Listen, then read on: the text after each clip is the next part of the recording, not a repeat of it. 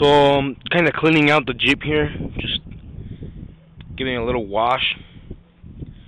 There's not really any difference between how I looked before and now, but just, clean it up a little because I'm actually going to start taping it out to do the stripes on it. And I know I should sand it and primer and all that fucking good old bullshit, but I'm not going to. Why? Because tomorrow after I go to the desert, it's gonna be all fucking scratched, just like my other trucks. So it's fucking pointless. I want it to look good, and it's green outfit and zebra striped and whatnot. But, it's gonna last so long, so why go through all that work? Plus, the body work on this is just extensive if I wanted to do a good body. And I don't, It's already fucking chopped. So it would be pretty much pointless at this point in time now for this good old Wagoneer. So, I'm planning to do the green with zebra stripes, and I did some letters here just since I was bored. Did a little stencil here, says Jeep. Just real quick with the blade, See, that comes out cool.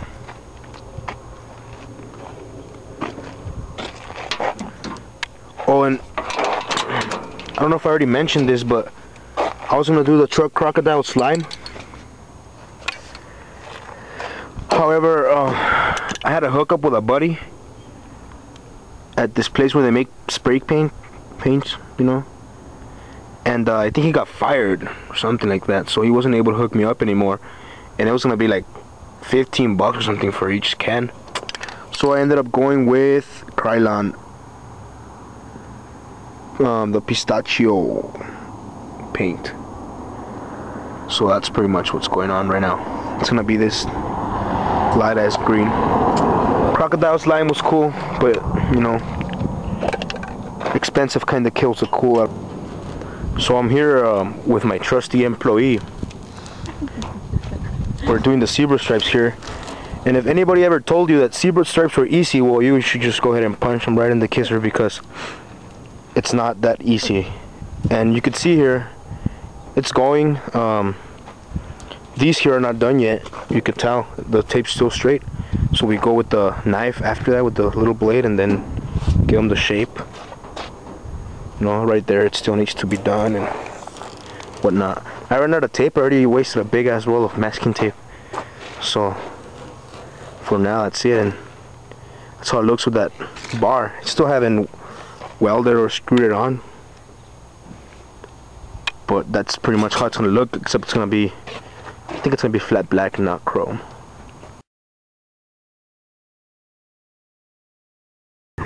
So here's my trusty employee taking care of the rest of the paint job while texting. That's multitasking for you right here.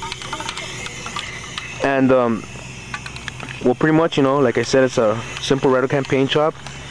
We only had enough paint and tape for the half of the truck here, but it looks good. So finally, let it dry a little. Unmasked some of it. I didn't finish unmasking it because it's getting dark, so I could just get the video in. Let me show you here.